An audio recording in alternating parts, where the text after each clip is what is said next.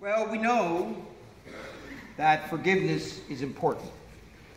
We say that, we sing that, we proclaim that. But you know what? We don't practice it very well. Now, we know it's important because when people get ready to die, they want to do serious things. And so when we get to the 5 things that you're supposed to say to someone who's dying, watch what 2 of them say.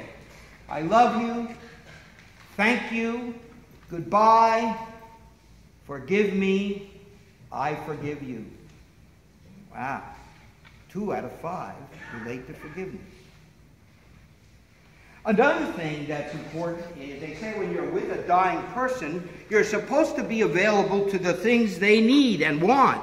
And one of the most important things they suggest that you be there for is so that that person can have a chance to sort of reminisce about their life. Particularly reminisce about those things where they messed up, where they did wrong, where they harmed someone. To somehow, because although they didn't before, have the opportunity to unburden themselves from something that's been weighing on them for a long, long time. Now, it's unfortunate that when we think about forgiveness, we always think about the F word. Forgot, forget. Well, don't we?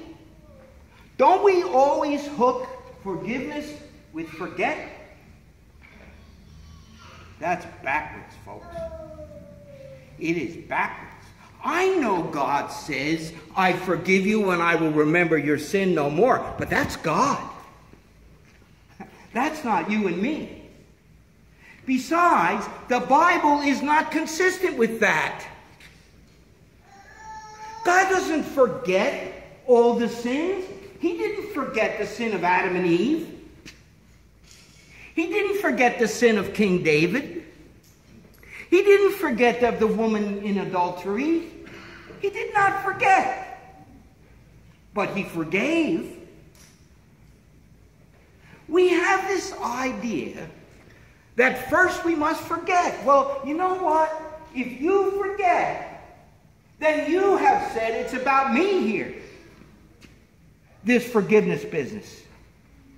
And you have said no to the very person that makes forgiveness available to us, who stands behind it, and who we in the Christian church look at when we talk about forgiveness. It's all about who? Jesus. Now, I'm guessing that if you and I were someplace and you did something harmful and I lost my arm, I don't think I'd ever be able to forget what happened. But in God's grace, I might and could and should maybe find a way to forgive you. This is how it works. Okay, so you're a member of a church, and one of the leaders of the church in a meeting who takes care of the money says your name and says, I'm sorry, folks, to report to you today that so-and-so miscalculated the money. That's why the budget is off. Now, you are hurt deeply. You are embarrassed in front of the whole congregation. You are upset. You have 3 choices. This is called ruminating, or put the video in. And so what you do is you go off in the corner, you go about your day, and again you replay the tape of that event. He did that to me in a public place. He hurt my feeling, you know. And now you get it all worked out. You keep running it. And now it gets impressed on you and impressed on you. You get sick about it. You feel bad about it. You have 3 choices. You can avoid that person who said those things. That doesn't work too well. You go to a different service. You try to step around them in a grocery store. You can decide you're not going to stand for this. You can attack them. Go after them. Get even with them. Or you can forgive them. Now, people who are in psychology, they talk about this forgetting business. There's a little thing called the white bear experiment. It proves that if you're in psychology and you tell somebody, okay, work hard at not thinking about the white bear, you know what happens? That's all they think about is a white bear. They can't get it out of their mind. So, what they come up with is a thing called mindful meditation to help them put things in perspective. And since the thing is about forgiveness, the mindful meditation is, instead of thinking about the harm caused them and the damage done, think about God's forgiveness. So, for unforgiveness, think forgiveness. It's designed to get you focused on the right thing. It's designed to move you from a place of justice. They caused this. They did this. They got it coming if I give it back to them. To a place of understanding. It's about the Lord. It's about when I have that feeling, we go to the only person that makes forgiveness happen. That is the Lord Jesus Christ. And it helps us think and remember that he died for us, that he gave his life for us, that he redeemed us. So it's not about forgetting. It's about forgiving. God didn't see David's sin. He saw his Savior. God didn't see the woman in adultery sin. He saw her Savior. God didn't see the sin of Adam and Eve. He saw their Savior. Number 2. Forgiveness is not a mechanism, is not mechanistic about, forgiveness is not a mechanistic kind of thing. In other words, when we think about the cross and Jesus' death, we do not add up how many points Jesus gave and how many points we stand against that and make a collection of all of this and say, well, he did all these good things, we do all these bad things. It's not about that. That's about bean counting. God isn't a bean counter. The cross is this. This is what the cross is. It's a sign from God as to how far he'll go and what he is willing to do to be in relationship with us. That's what it's about. So it's about relationship. That's what forgiveness is about. Like I said to the kids, it's not what you do and don't do, right and wrong. It's about relationship. So God doesn't think, you did this, you have this coming. It's not about justice. And I'm not trying to say that justice is not important. We need the law. The law is important. It shows us what's right about caring for others and what's wrong about doing for others. But you got to know, folks, doing right and wrong won't make David my friend. Doing right and wrong with David won't make him love me. It's about being. It's about what we have understood God in Christ to have done for us because he is in relationship. What it says is the same thing I said to the kids. The relationship is bigger than the differences. It's bigger than right and wrong. It goes beyond that. And what happens in that relationship is that God sees us in a different light. He sees us through the light of Christ. Now, there are lots of stories in the Scripture that illustrate these things. One of our favorite people in the Scripture when it comes to forgiveness is Peter.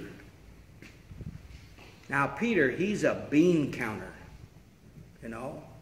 Well, Lord, how many times should I forgive? 7? Not 7. Well, how about 70 times 7? I'll play your game. No, Jesus says, how many? Well, 70 times 7 means unlimited. There's no end to forgiveness in relationship with Jesus Christ. It's always there. Forgiveness means that I have reason to set aside the harm that someone has done to me.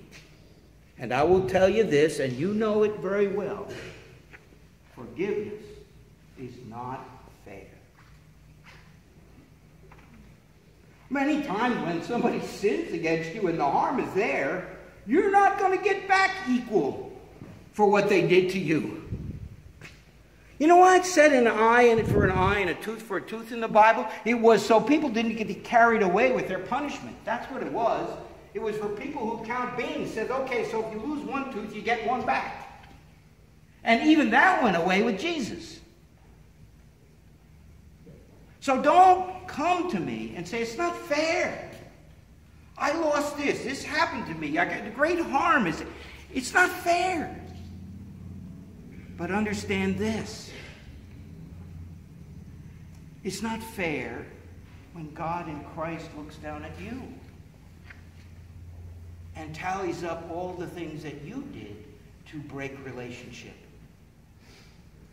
to ruin the relationship between you and God, to get in the way of it. It's about mercy. So when I say I forgive the person, I'm understanding the same mercy that I got. What do we say? When we talk to the Lord, remember not the deeds of my youth. Remember your mercy. Remember your steadfast love. That's what we say. Don't count those things I've done against me. Look at me through the eyes of Jesus Christ. Really, if you say it, and I owe credit to David Lowe's and to a guy named Chuck Rickenbach for some of these ideas and the way they present them, everything is about forgiveness. It's all about forgiveness. Now, you remember the story of the woman that broke in on Peter's house when Peter was having a meal. And the woman came in and she kissed him, Jesus, and she washed his feet and she cared for him. And Peter said, what do you mean? Come on, you can't, what is this, you know? You just figured it out. And what does Jesus say to him? Peter, you don't get this. I came in, you didn't kiss me. I came in, you didn't wash my feet. I came in, and you didn't. But this woman, and then he says to her, your faith has made you well, you are forgiven. And then he says, Peter, understand, you want to play that game? Okay? So if you play the game and you continue to live this way, you'll lock yourself up forever and you go to the nasty part of eternity. Now there's a parable, remember. And what David Lowe says is he's not condemning him to that. He's saying if you continue to count beans the way you're counting, this is how you're going to live. You see, forgiveness is about freedom. When I forgive, I get free of all the things that I've taken out of the past that I brought into the future because I've been harmed and somehow I deserve to have repayment. So my past not only is ugly in the past, but it continues to ruin my future because every time I think of that, it gives me bad feelings and makes me not be good. Forgiveness and the woman can help us. The woman has gratitude. She knows what Christ has done for her. And she turns that gratitude around on Jesus when she kisses him and washes his feet and cares for him. And people who feel and know and understand what forgiveness is about understand that same gratitude, that same understanding. I, a poor, miserable sinner, am forgiven. They, a poor, miserable sinner, are forgiven. Now, I know, because I probably have my own little list of people that I have trouble forgiving. I think we all have them. One of my kids said yesterday she didn't think she had one. I said, well, good for you. I have. But she said she'd think about it. And I know what kind of difficulty that provides for me, the pain it gives me. And you know what?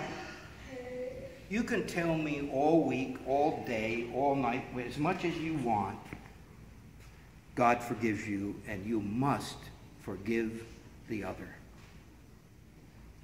And I will tell you, that doesn't work. Forgiveness is not forced. You can't command a person to forgive. It's not something you have to do if you can't do it. In spirituality, we pray. We teach a prayer. Lord, help me to forgive the person that I am not able at this moment to forgive. You see, if we take people and insist on their forgiving, we only turn forgiveness into law. And again, forgiveness isn't about law. It's about mercy. It's about love. It's about relationship. And sometimes it takes time for a person to get there. It has again to do with mindfulness meditation.